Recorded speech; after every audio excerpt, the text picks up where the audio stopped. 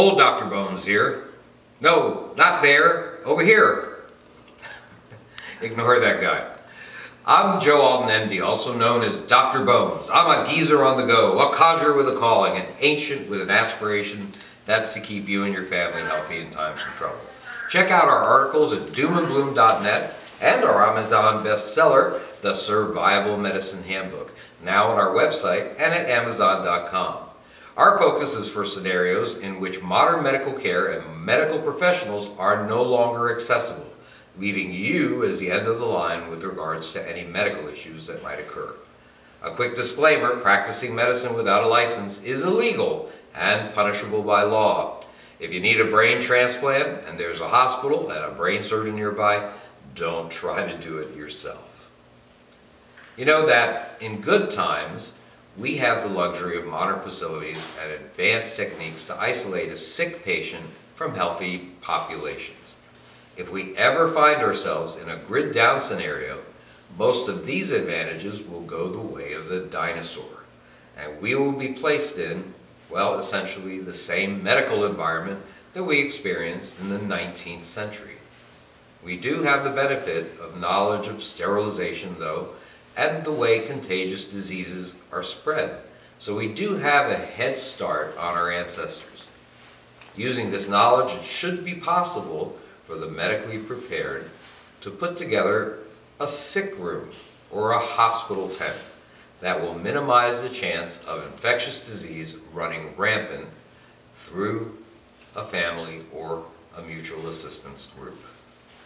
Hopefully, when the you-know-what hits the fan, you'll have made, or you will quickly make, the decision to bug in or to bug out. If you're staying in place, pick a sick room. I would choose a sick room at one end of the house, a room with a window or two to allow light and ventilation, and a door that can be closed.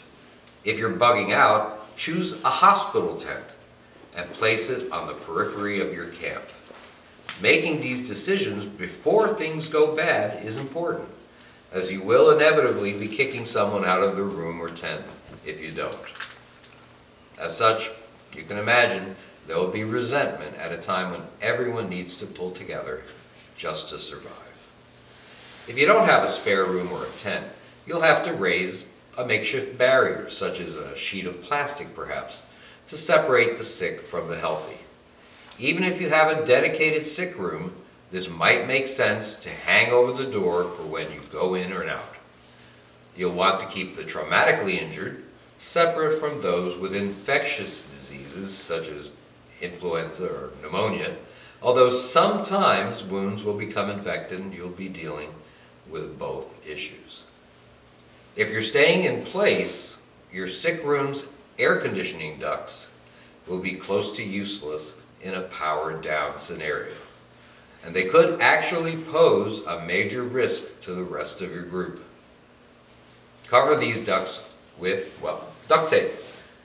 Keep windows and tent flaps open, though, if at all possible, except in particularly inclement weather, to allow ventilation. Furnishing should be minimal, with a work surface, an exam area, and bed spaces. Cloth surfaces, such as you see in sofas, carpets, etc., can harbor disease-causing organisms called pathogens, and they should be avoided if at all possible. Even bedding for the contagious might best be covered in plastic. The more areas that can be wiped down and disinfected easily, the better. Try to do that daily with a carpet. Now, it's important to have a way to eliminate waste products from your bedridden patients, even if it's just a 5-gallon bucket and some bleach. Have some closed containers, like hampers, to put used sick room items that need to be cleaned. A station near the entrance of the room or tent for masks, gloves, gowns, and disinfectants is going to be very, very helpful. You'll need a basin with water and soap and towels that should be kept for the exclusive use of the caregiver. There should be only one person, that's you, survival medic, involved in caring for the sick if at all possible, especially with possibly contagious illnesses. Now, for supplies, get plenty of masks and gloves, gowns, for example. can be commercially made. They can be plastic coveralls, or they can even be just dry cleaning covers. Many people consider medical supplies to consist of gauze, tourniquets, battle dressings, but you must also dedicate sets of sheets, towels, pillows, cooking utensils, and other items for specific use in the sick room. Keep these items separate from bedding, bathing, and eating materials of the healthy members of your family or group, especially in contagious disease settings. This may seem excessive to you, but you can never ever have enough dedicated supplies for medical purposes. You may save the life of a loved one or even your entire group if you're diligent in putting together your medical stores. Cleaning supplies should also be considered medical preparedness items. You'll want the sick room as clean as possible, and you want to clean it on a daily basis. Clean hard surfaces that may have germs on them with soap and water, or use bleach or other disinfectants.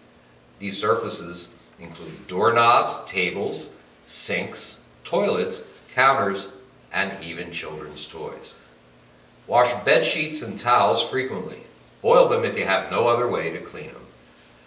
Consider bedding and clothes of the ill to be infected, and wash or otherwise disinfect your own hands right after touching these items or the patient themselves.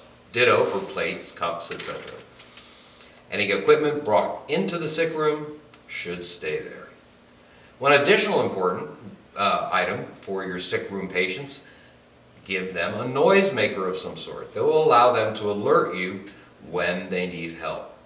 This will decrease anxiety, and they'll give them some confidence that you'll know when they're in trouble.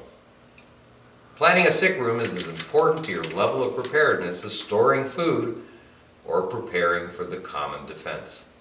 Get ready now, and you'll keep it together even when everything falls apart. This has been Joe Alton, MD, also known as Dr. Bones, wishing you good health in good times or bad.